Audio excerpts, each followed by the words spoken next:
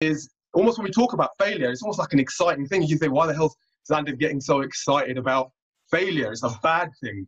But if you look at this slide in front of you right now, guys, okay, with attention, and I want you to focus. Sorry, Mimi, if you go back one, please. Yeah. Sorry. So, guys, like we said, phase 3, change how to maintain new habits and avoid slip-ups. Now, look at the last 2 words there, slip-ups. You've got your pen and paper handy. What I want you to do is visualize or write down what comes to your mind. What's the picture that comes to your mind when you see slip-up written on the slide there or in front of you? Or even when you just think about the idea of a slip-up, I'm going to give you 5 or 10 seconds just to write some ideas down. What are you visualizing when you see slip-up? And Mimi, if you can just move on to the next slide for me, please. So before we go into this, pay attention to your own notepad, guys. I'll tell you what I see when I see the word slip-up, okay, is there's the word slip. Okay, it's a sudden, unexpected connotation involved. As we were talking about semantics, and Mimi talked earlier about words and our association to the words. Don't worry too much about this slide for now. But yeah, slip, something sudden, something unexpected. For me, what I visualize is I'm stepping up a hill or an incline, my foot slips. I'm visualizing that. And I'm sure, I don't know what I'm not going to unmute and ask you for your ideas, because there is no real right or wrong, but you'll have your own visual process of every word that comes through your eyes into your brain, okay? Now, with the slip up, what would happen if we eliminate the slip and look at the up? Okay, what is up? What are we doing with up? Up is higher, up is better, okay? Up is the opposite of slipping, isn't it? If I slip, I'm almost falling down, but up is almost the opposite. Now, think now, the next question before I go through these boxes here, think about the best people. Again, write your ideas down. The best people you think, so that could be whether it's a group of people, in a profession, however you want to interpret this question, who are the best people at dealing with failure successfully? I'll leave you for about 5 or 10 seconds to write your ideas down. I'm not going to ask you again, it's just an internal exercise here. But who are the best people at dealing with failure?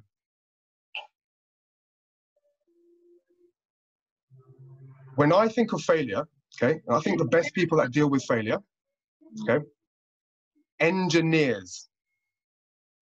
Think like an engineer, okay?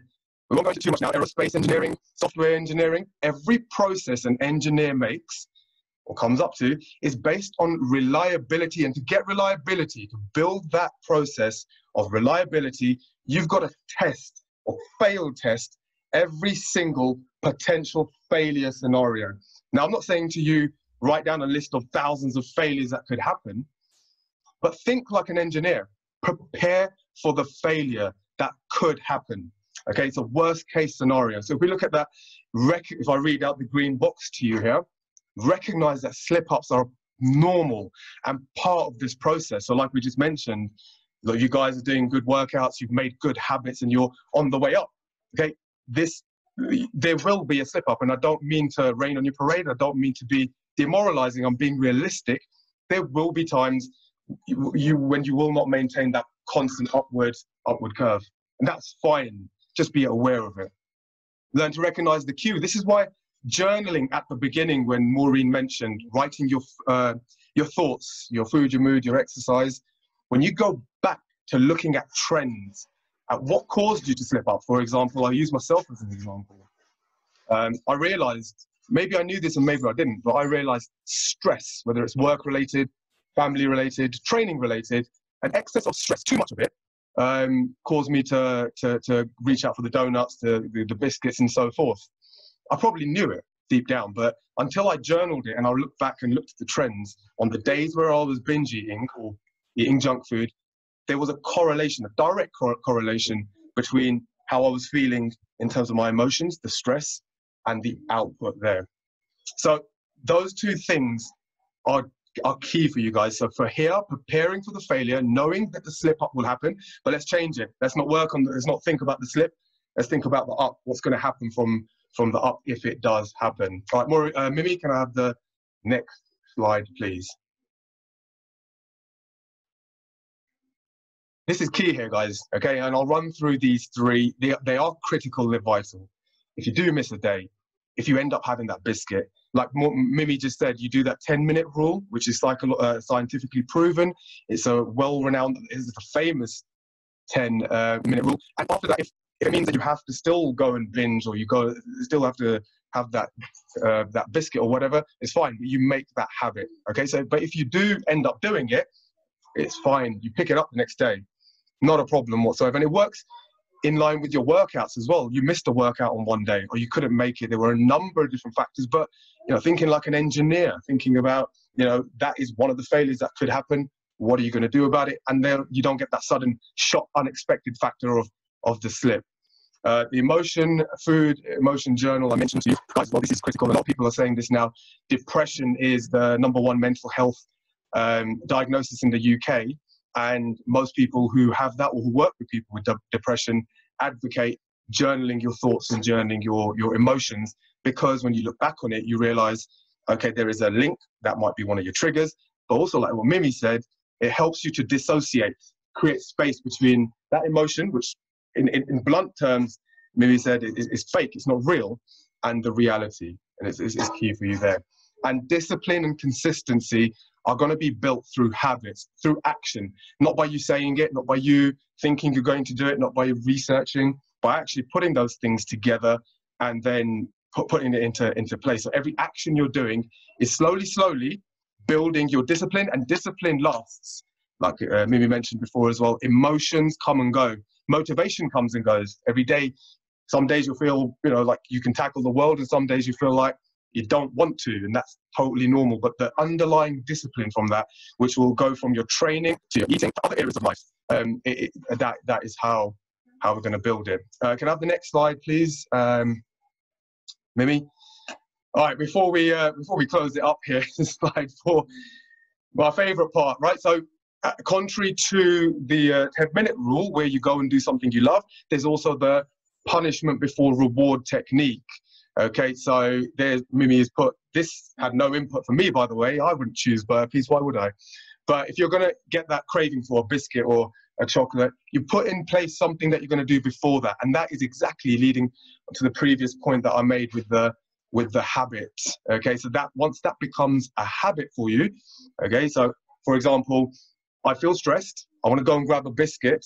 Okay, normally my routine would be I walk to the cupboard, open it, grab, and done. Whereas if my routine becomes, right, I'm stressed, I feel like having that biscuit, but you know what, I'm going to do 30 burpees first, or 30 squats, something that you absolutely hate. Burpees for me wouldn't be a punishment, by the way. But if you do that and it becomes habit, you never know, from that habitual action, you may lose the desire to do the routine of going to the cupboard and grabbing a biscuit. Again, these are tried and tested things. It may work for you, and it may not. And I'm just going to close up here now, guys, before I hand back over to Mimi with quite a powerful, I guess, a metaphor, and how I can help you visualize the first step to embracing failure is how you view success and failure when it comes to your diet.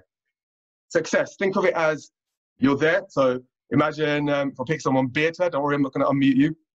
You're there at home, someone comes to you and hands you a pot of gold. Okay, a pot of gold in your hands. That's our way of thinking of success. Someone's handed you something. Someone's given you something. You've got a promotion at work. You've got more money.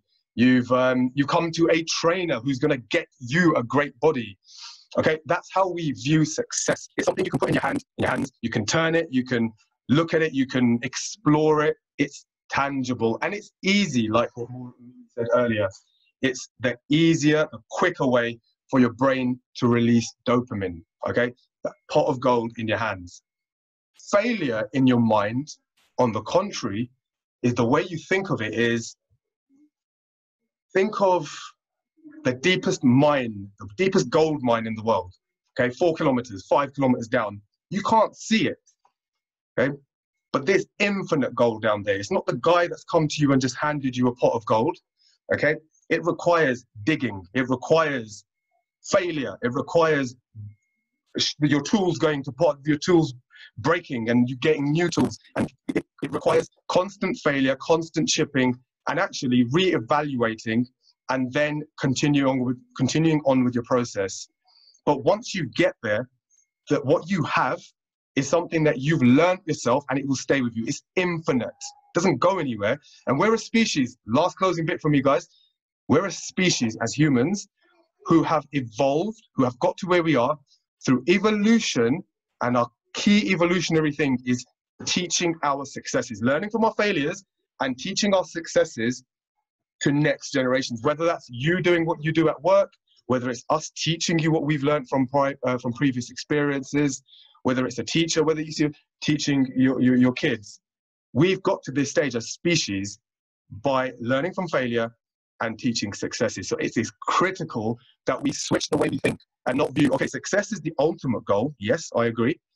But failure is not your enemy. Okay, so something that's worth thinking about.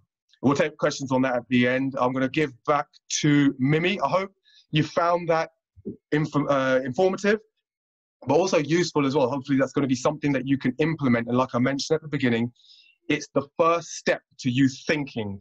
It may not work straight away, but it's the first step for you. You're changing your thought process and how you view slip-ups or failures. So remember, slip up for a reason. It's up. All right, guys. Back to you, Mimi. Thank you.